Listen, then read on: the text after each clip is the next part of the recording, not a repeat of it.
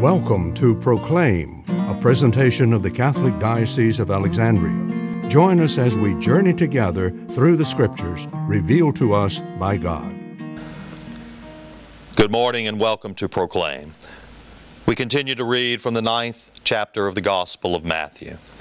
As Jesus went on from there, two blind men followed him, crying loudly, "Have mercy on us, Son of David." When he entered the house, the blind men came to him, and Jesus said to them, "Do you believe that I am able to do this?"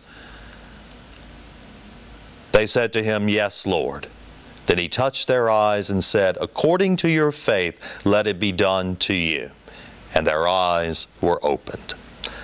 Very often, we find ourselves in blindness.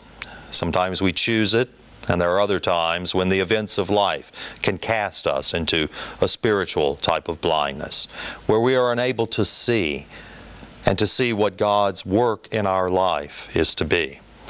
Whenever we find ourselves in this spiritual blindness or darkness, we are called to have faith.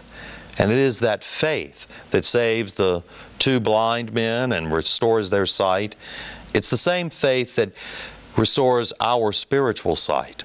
We ask God to take us from that blindness, to take us from the darkness, to show us His hand, even in the darkest and most difficult times of our lives.